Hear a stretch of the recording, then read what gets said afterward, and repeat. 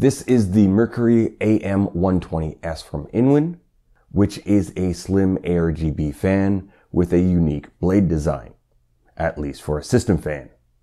But is it any good? Let's find out.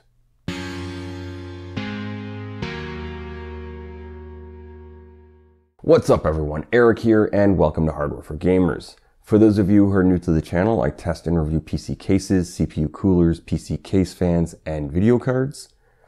Now as always, to have full disclosure, InWin did send me over this fan to test and review, but as always, all opinions expressed in this video are mine and mine alone. So if you do end up liking the video, please hit that like button and subscribe to the channel if you really end up liking this video. Let's start off with a quick overview of the fan. So this is a slim fan or slimmer fan with a 20mm depth. It has a max rated RPM of 2000, a minimum rated RPM of 400. It has 9 blades, but all those blades are connected, kind of like a GPU cooler fan. The bearing is a long lifespan sleeve bearing. It is a PWM fan with a Y splitter, so you can actually daisy chain them. And the aRGB connector is the 3-pin 5V 50/50 connector, again with the splitter or the Y, so you can actually daisy chain these. Now you can buy these fans in a 3-pack for $40 USD, or you can buy them as a single fan as well. Now both the single and the 3-pack do come with cable extensions. So that's both a PWM cable and a aRGB 50/50 connector cable. Before getting on to the results of my testing, I want to be very clear that this testing is based off of a sample size of 1. So this isn't necessarily the exact performance you'll get with these fans, but it should be relatively close. Starting with the PWM range testing, at 100% PWM, this fan had an RPM of 2150-ish. Then at 0 RPM, this fan had an RPM of 475-ish. And that's it for the PWM range testing. Let's take a look at what the aRGB LEDs look like. The colors look good and the brightness seems to be adequate for a medium lit room. Other than that, I'm really not sure what else to say about the LEDs. There are some other things I wanted to go over. First is how short the cables are and that they are meant to be daisy chained together. InWin designed them like this to cut down on cable clutter. And since I hate cables so much, I do really like this concept. Now, if the cable isn't long enough to actually reach your motherboard, InWin does provide the cable extensions so that you can just have that one long cable opposed to 3 or 4 long cables. Now, something I actually really like about this fan is that InWin went with the standard 3-pin 50/50 connector, but they went with a modified version and that they call lock and go. So you get the compatibility of the 50/50 connector, but then they actually clip together, which works really well. And I guess that's all the stuff I wanted to go over before getting into the standardized testing. But before we get into the standardized testing, if you are appreciating all the testing that I've done here, can you please support the channel by using my Amazon Associates links in the description?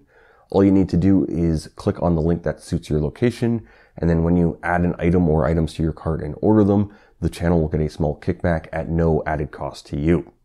Plus, if you have any questions on how I test the fans, please watch my fan testing methodology video. There'll be a card along the top, and I will also have it linked in the description.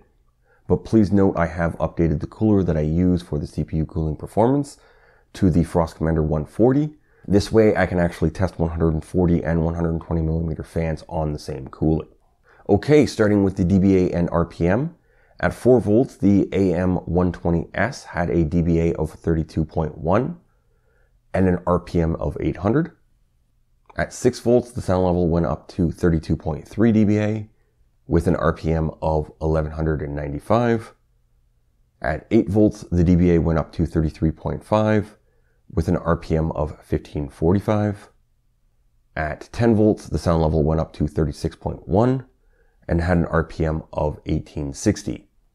Finally, at 12 volts, the dBA was at 39.4 and that had an RPM of 2130. Okay, now for the sound recordings at each of these voltages, but first the ambient room noise for your reference.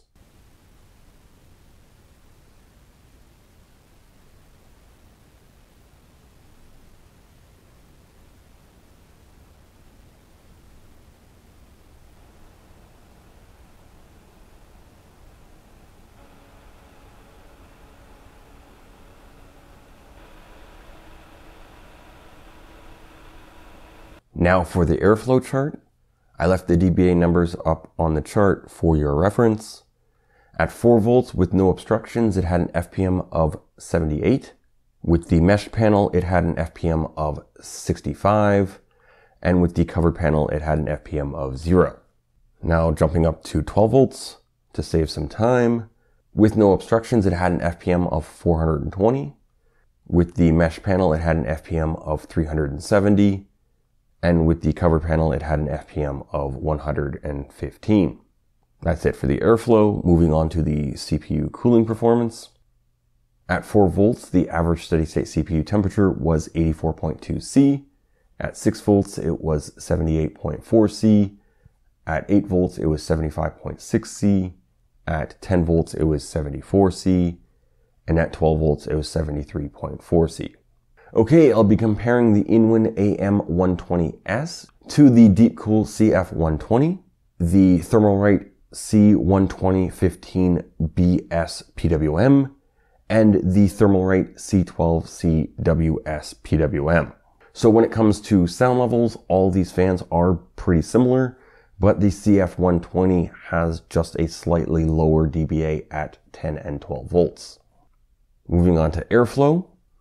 So with no obstructions, the CF120, the AM120S, and the C12015 at 8, 10, and 12 volts had very similar FPMs. In the mesh panel testing, things don't really change too much. The airflow of those 3 fans is still very similar. In the covered panel testing, things do change quite a bit. The AM120S and the C12015 do manage to maintain more airflow than the CF120 does. For the CPU cooling performance, the AM120S, the C12015, and the C12C all do pretty well at 6 volts and up. And that brings us to the 34 dBA noise equalized testing. So having all the fans noise equalized to 34 dBA or 12 volts if they don't make it to 34 dBA. So with no obstructions, the InWin AM120S performs okay-ish with an FPM of 295. With the mesh panel, it again performs okay-ish with an FPM of 260. With the covered panel, it performed not well, but not many fans do, with an FPM of only 62. So what do I think of InWin's AM120S? Its performance is very similar to other aRGB fans I've tested, which isn't great, but it's also not bad. It is kind of just that status quo thing. But just as long as you have these fans behind a mesh panel, they'll do just fine. Now for anyone who's actually built a gaming PC or a PC with aRGB fans, you know how bad the cable clutter can actually get when you have 5 or 6 fans with 2 cables and yada yada and yada yada. So I really do like the concept of the daisy chaining short cables together, so you can actually have maybe 2 or 3 sets of fans and then with much less cable clutter. Now if the cable isn't long enough to actually reach your motherboard, InWin does provide the cable extensions so that you can just have that one long cable opposed to 3 or 4 long cables. So it's again just cutting down on that cable clutter. And to me, that is the major appeal of these fans. I understand it's something really small, but again, if you have built aRGB systems or systems with aRGB fans in them, like dealing with something like this is much easier than dealing with a standard or typical aRGB fan. Now, I do understand that the blade design of this fan is extremely unique, and some of you may really like it, but there will be some people that just won't be able to get over that. And I guess that's something that you need to decide. But again, just as long as you have these behind a mesh panel, they'll be adequate, they'll work for you. You shouldn't have any airflow issues. It really just comes down to like how much do you hate cables and are you okay with the blade design look? And I guess that is all that I have for this one. So if you like the video, please give it a thumbs up. And if you're still watching and you haven't already, please hit that subscribe button and the bell icon so you get notified whenever I drop a new video. There is also the HFG Discord server. It is completely free to join. All you need to do is agree to the server rules, and then you get to view all of my charts. A link is in the description. There is also Patreon if you would like to support the channel directly. Again, a link is in the description. You may want to check out this video here. I don't really know what I'll be putting up there, but I'm pretty sure it'll be something along the same lines as this video now. And as always, thank you very much for watching, and see you next time.